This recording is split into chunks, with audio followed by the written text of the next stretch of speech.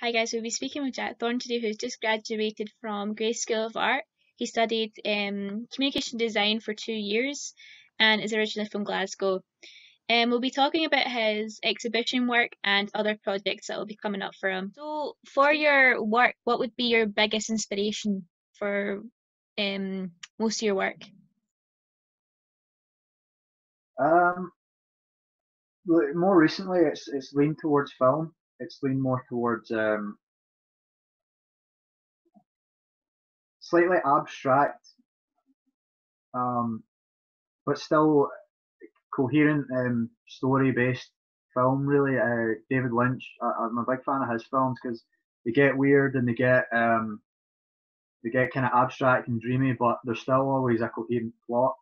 Um, a lot of the video makers in CAP, for example, which I used to study, it's very kind of out there, and it's all about your interpretation. And while I think that's great stuff, I've always been a fan of telling a story, having a story that can be kind of absorbed at face value, and then all the weirdness and all the messages and the what's the word I'm looking for, not tone but subtext, I guess. All of that is in there to be read into if someone wants to take the time and to read into it. But I like to just tell a story that kind of anybody could see and read it as such, and hopefully enjoy it. And then there is a kind of product, if you like, at the top. There is just a story that you absorb, and all the abstract weird stuff is still there, but it's kind of underneath. And it's sort of, you can read into it if you like, I guess. Yeah, it's like when I've seen a lot of your photographs, I've seen that you used a lot of bright colours with dark backgrounds. Can you explain like what the reason behind that was? Like why did you use that kind of art style? If I mean, yeah. Um, well, the honest answer is a little bit boring, to tell you the truth. It's whenever I've done photography in the past, um, or filming motion in the past, the best results I seem to have is with that type of low key lighting, where it's the black background and the subject illuminating. So really, that was just the starting point. I just wanted to start there, What and would be your kind of biggest challenge while completing your work? um, just working from home, from not having the same resources to work with. That was huge for me. I'm working on this like 8, 9 year old laptop that crashes every time you open a new window, and all that sort of thing. So when you're editing videos, especially editing photos, all that sort of thing, it can get a little frustrating when programs are crashing. So that was a big one. It wasn't great being isolated either, because it was handy to just, at a moment's notice, the person you're sitting next to, your friends on the course, to just say, "What do you think of this, or this or that?" Show them two options, and very quickly have them just react and say, "Yeah, I like that one better," and you can go from there. And you don't want to procrastinate when there's a room full of people working hard. No, You're yeah. sitting on your phone or what have you. You kind of look around, and you go, "I better start doing something." Maybe everyone's not the same as me, but when I'm at home, I'm a little bit kind of like, "What's that over there? Yeah, What's going yeah. on here?" So yeah, I managed to settle in. I think when I've spoken to people, most people agree they were able to settle in, but the first week or few days or whatever was some time lost, definitely. Hard Mm. to adjust, I would say. Yeah, definitely. It's good to get like a second opinion as well on your work because that's the thing like you feel like oh like maybe I could do this better. I need like a second thought in this, whereas you had that studio space, like I presume you had a studio to work in when you done all this kind of Mm, work, you know. So it initially, yeah. feels like that, yeah. But so did you use any specific techniques on your work? And if so, what was your favorite technique? Well, when we were filming the documentary, we got to experiment a little bit with some lighting, and I was trying to that same look that's on all of the portraits, Hmm. the low key dark look. We were trying to kind of emulate that for the most part, but it was, yeah, it was tricky. That was fun. That was fun using some lights, and it made us feel quite professional and that sort of thing. I'd say kind of the lighting and all that sort of thing while we were filming it. It made it feel a bit more professional, I guess. Mhm. Did you film most of it in Aberdeen, or was it just kind of about? Because No, obviously with COVID. none of it's filmed here. It's all filmed in Glasgow.